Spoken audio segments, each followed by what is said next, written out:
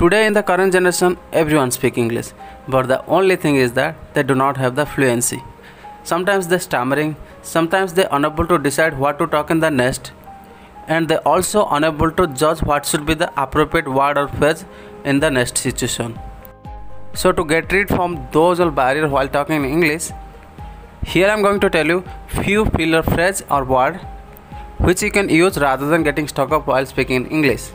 I would like to request to everyone, please watch the video till the end. If it is really helpful for you, have a like for me, which will keep on motivating me to do the more video. Here I am going to tell you filler word as well as the filler phrase.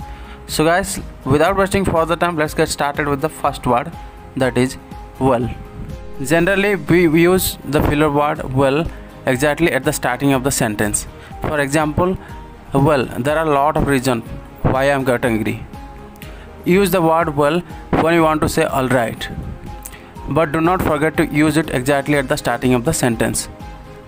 Let me give an example for clear understand. If somebody has asked to you, tell something interesting about your city, then what you will answer? At that time you will get confused and started to saying, oh, what to say about my city, isn't it? Here I am going to suggest you, rather than getting confused, start to use saying, well, if I talk about my city is famous about temple. The next filler word here I am going to tell you is exactly. Most of the time what happening when the conversation happening between two people, one person only speaking and opponent person is simply silent. Am I right? To make the conversation very interesting as well as to continue the conversation for a longer period of time, you have to support to the opponent person by using the filler word. Use the filler word exactly when you are completely agree on some other statement. For example, your opponent person is saying coronavirus is most dangerous thing for the person who doesn't have the high immunity power. At that time you can say, yeah, exactly, you are right. So guys, let us move on to the next filler word, that is probably. Use probably when you are almost sure in a statement. For example, watching Hollywood movie probably will be the best way of learning English. Here you can notice that you are not 100% sure about that statement, but more than 90% you are sure. The next filler phrase here I am going to talk about is you know. You can use the filler phrase you know wherever you want. For example, you know, I have studied my degree in Canada. You know, I am a very good English speaker. You know, I am a very good cricket player. Hope you understand it. The next filler phrase here I am going to talk about is by the way. Use this when you are trying to talk some new things or want to change the topic while some conversation. For example, two people have a conversation regarding a particular topic.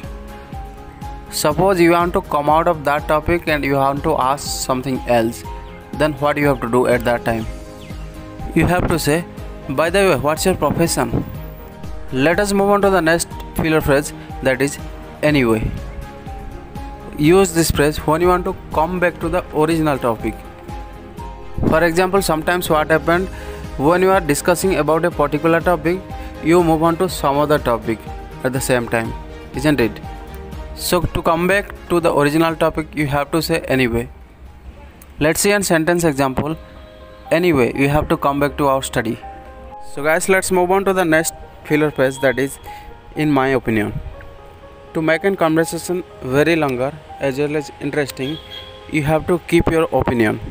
For example, your opponent person is saying to get protected from coronavirus, you have to wear the mask.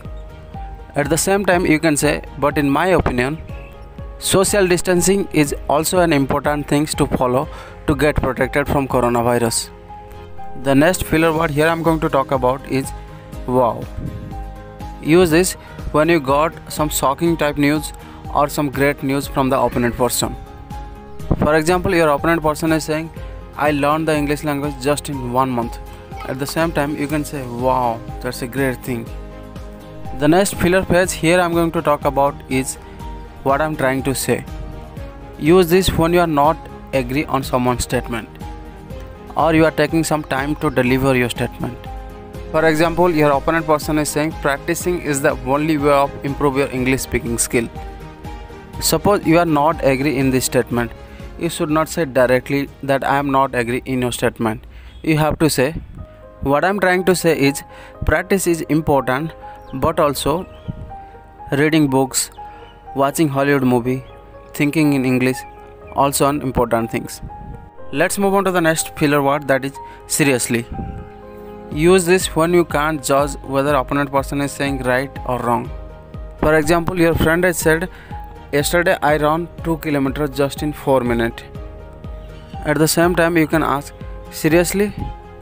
The next phrase here I am going to talk about is nice to hear. Use this when you want to appreciate other or want to make happy to opponent person.